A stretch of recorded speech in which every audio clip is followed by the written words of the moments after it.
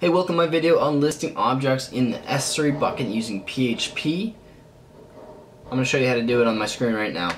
So before we jump into my screen, I just have to say that I already have the S3 bucket set up. I have a file sitting in there, and I have other videos showing you how to do all of this in the description below. So check those out. There's a PHP end-to-end guide for PHP, and then come and jump back to this video after you have the whole thing set up.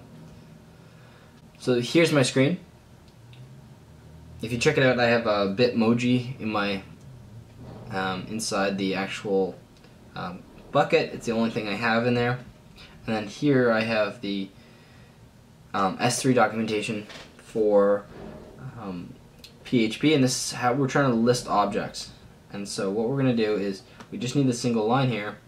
If we jump over to these existing files came from previous.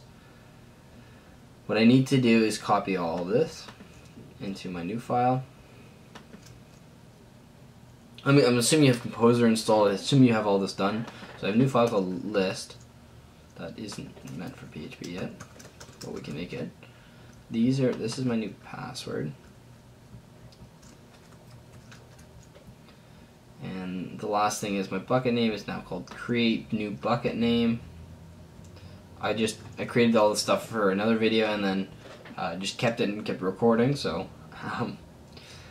so I connect to AWS is first step of number one, and then the next thing is I need to run the following action, which is not one I want this one. So result,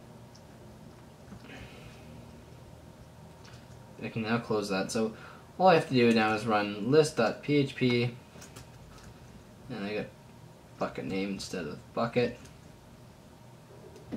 and this should print out a list of all the keys, which is just one.